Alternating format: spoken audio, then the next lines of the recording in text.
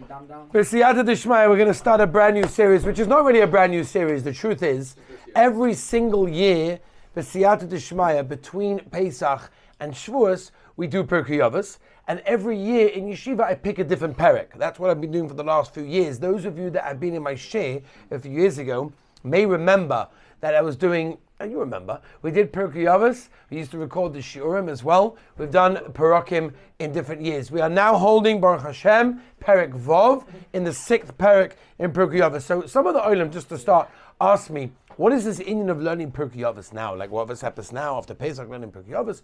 So we know that Avada, that Pirkei Avos is known to be the Sefer HaMidas. It's called Sefer HaMidas in one of the names. The reason why that is so, or in English they call it the ethics of our fathers. Why do they call it that way? Because inside Pirkei Avos there's a tremendous amount of character traits, there's a tremendous amount of midas that are discussed, which by the way are not discussed almost anywhere else. Almost anywhere else you will not find, there's nowhere in Chazal that you're going to find a collection like there is in Pirkei Avos of such a tremendous amount of character traits that we have. Now we know that between Pesach and Shavuos is the time that we work on ourselves. We work on our character, we work on our inner feelings, we work on ourselves in a tremendous way. That's why there's a specific time that was given. That's why many shuls on Shabbos afternoon, they say Pirkei Avos, one parak every single week. And that's why Pirkei Avos is specifically the time, because it discusses midas and derech eretz kodma la Torah, as I state in Chazal, that derech eretz comes before the Torah. So before Kabbalah Torah, before Shavuos, we're going to make sure that we're oisik in what? In midas tovus. We're going to be oisik in character traits. Now it happens to be that in all the previous parakim, there's so much to discuss. Every Mishnah, we can go on a tangent to so many different things, and I'm sure we will over here also. But Perek Vav is miyuchad, that it talks specifically about Torah. It's called the Perek of Kinyan Torah because it's got the Memches, it's got the 48 ways to acquire the Torah inside them. But all the Mishnayos in Perek Vav are so involved with how to acquire Torah and what Torah does to you, which I think is so gavaldik that we're learning this now, of course, before Shavuos, before we get to Kabbalah Torah. That is a very important thing to remember. Also, do remember what the Gemara tells us in Baba Kama Daf Lamed. The Gemara tells us in Baba Kama Daf Lamed, Omer Reb Yehuda, Hayman de Boy Lemeh v'Chasida, Lakai Mini de Avos. The Gemara tells us, B'Shem Rabbi Yehuda, if you want to be a chassid always is described as someone that goes the Fnim Mishur Sedeni, goes beyond what is necessary. Learn Avos. As I state the Gemara in Baba Kama B'Shem Rabbi Yehuda. So that's what we're doing over here. We're learning Avos with that in mind. That number one, we're learning the Kinyan Torah because that's Perek Vav. That's what this year we're up to. And specifically Avos is, as we said, the Sefer HaMidos, which is very, very important to learn between Pesach and Shavuos, where we become a human being, and the korban that was offered on Pesach was an animal food korban, and the korban that's offered on Shavuos is a human being korban food, and therefore because of that, it shows us that between Pesach and Shavuos, we go on the journey to become a real human being, which is the journey of Pirkei Avos. So we're just going to do a little bit of an introduction just for today, and the Be'ez Hashem tomorrow we're going to jump right in. But I want to start, first of all, Rav Avadia Yosef brings in his Sefer Anaf Eitz Avos from the Chidah, in his Sefer Maris Ayin, that says Rabbeinu HaKadosh actually, when he wrote Pirkei Avos, surprisingly enough, only had 5 parakim. When Rabbeinu HaKadosh wrote Pirkei Avos, there was only 5 parakim inside that. If you look, and he quotes the Rambam and the Batanura as well, also only explain the first 5 parakim in Pirkei Avos. And he brings from others as well, Rabbi Yosef Chavin as well, that he says that what happened over here is that the minig was that they say in Shul, as we mentioned, between Pesach and Shavuos, 1 perek per Shabbos, and therefore there was obviously 1 Shabbos left without a perek, and therefore the Kadmonim came along and they put together from all the Mamorei Chazal about the milas of Torah, which was said the Shabbos before Shavuos, and because obviously that's the Shabbos right before they were Kabbalah the Torah, and Mamela that's the reason what happened. So it's interesting how the 6th perek in Pirkei Avos is not really regular Rabbeinu HaKadosh's Rebbe's Pirkei Avos, but it's kind of, a collection of Mamorei Chazal from the Kadmonim, of course, about the milas of Torah, which is, of course, very, very important. Now, this Mishnah actually starts with something very interesting. Before you even start Mishnah Aleph in the Perek, it starts as follows. Before you get to Mishnah Aleph, like a Hagdama, Shonu Chachomim. Chazal tell us, our rabbis teach us, B'Lashon Mishnah, in the Lashon of the Mishnah, Baruch Shebocha Bohem U V'Mishnasam. HaKadosh Baruch, blessed is HaKadosh Baruch Hu who chose them and their teachings. Now, why is this Hakdama over here? So before you even get to Mishnah Aleph, we're basically saying we're blessing the Rabbeinu Shalom for who chose them and everything they taught. What is the pshat in this Hakdama over here before we start Mishnah Aleph? So maybe you could say Hakdama would be like this. We'll start the other way around. The validity of a secular knowledge is very independent of the one that discovers it, okay, or the one that invented it, or the author that wrote it. So, for example, the law of gravity is a wonderful law. We don't care about the one Newton that discovered it or taught it or whatever it was. It doesn't make a difference. A scientific finding has its own merit, can stand on its own. I don't need to decide whether the guy that decided that gravity is real is real. I don't care if he's real or not because I can see gravity is real. Scientific discoveries at the end of the day have their own mahalach and they stand on their own, okay? I don't have to decide if Fleming, who made penicillin, is a real good person or not because it's irrelevant. Why? Because penicillin helps people and it heals people. So in the secular world, it's irrelevant who wrote the book or who made the idea or invented whatever it was, because the idea stands on its own. Torah is completely different.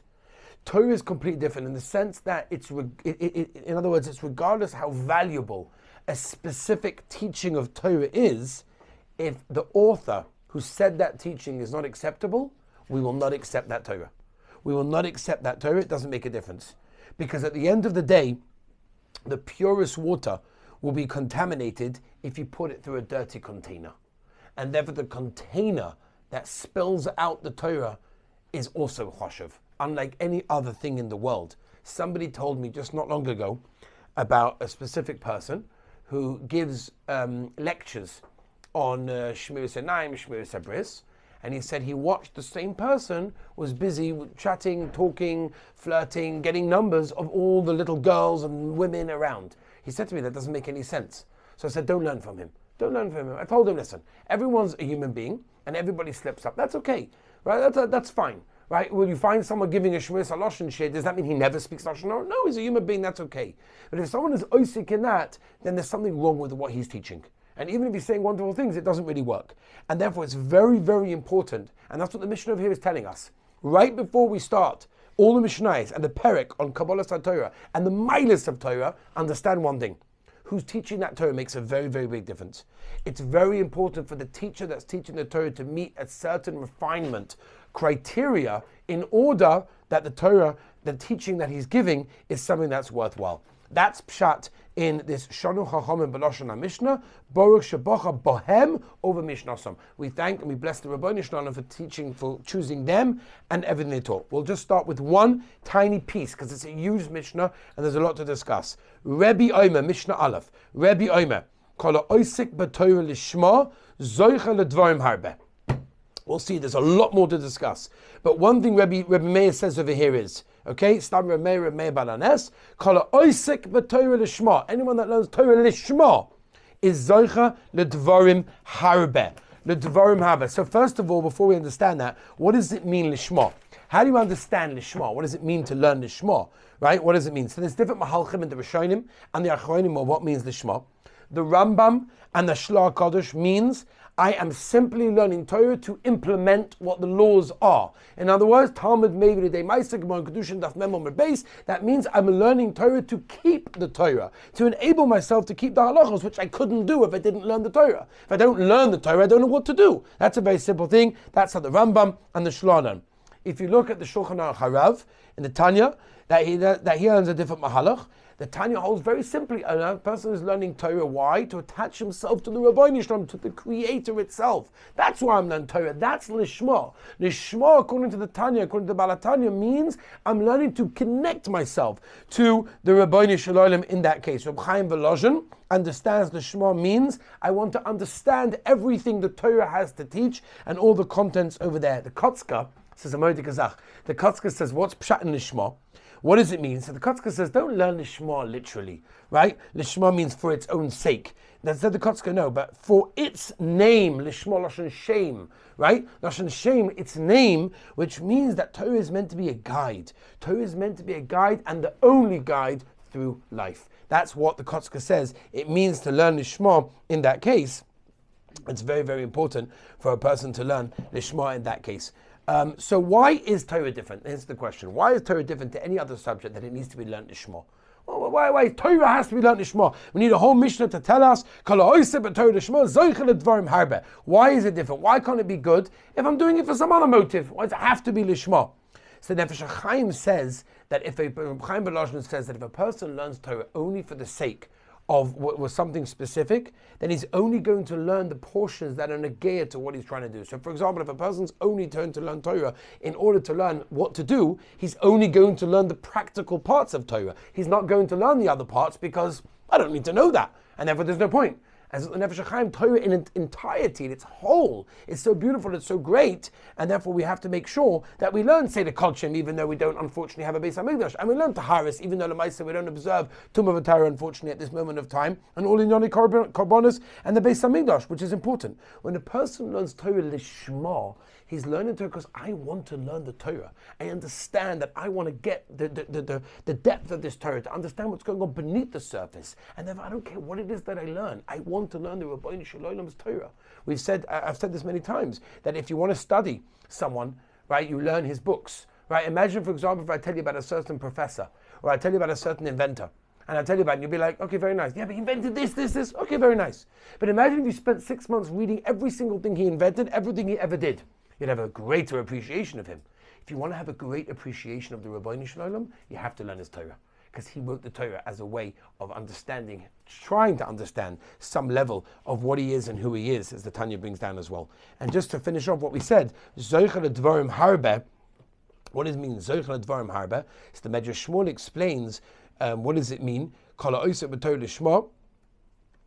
That's actually for the next one. We'll do that for the next one. But that's what we're saying about Zoicha L'Dvarim Harbe can be Zoicha to many, many, many things, which is very important to realize. In fact, Chassam Sofer says Dvarim over here, we translate it as things. You give Zoicha to many things, which for the continuation of the mission is. But the Chassam Sofer says you translate it as words. That means that the Talmud Chacham that learns Torah Lishma means his words will be meaningful, they'll be said, they'll be understood, they'll be accepted. Rabbi said this is a huge Mishnah, ton to discuss. Be'ez Hashem, join us tomorrow for more.